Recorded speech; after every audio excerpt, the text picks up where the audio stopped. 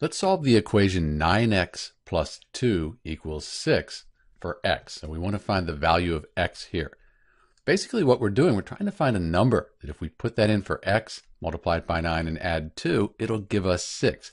So we could try to guess. We could put 2 in for x. 9 times 2, that's 18. 18 plus 2 is 20.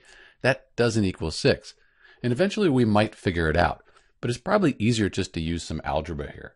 So we could subtract 2 from both sides, add a negative 2 to both sides.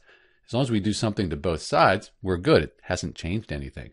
So 2 minus 2 is 0, so we end up with 9x equals 4.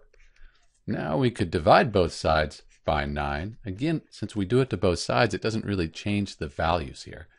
9 over 9 is 1, so 1x, we just write x.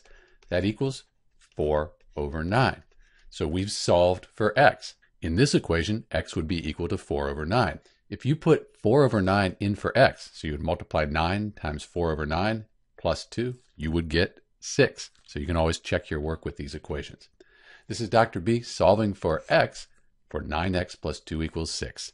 Thanks for watching.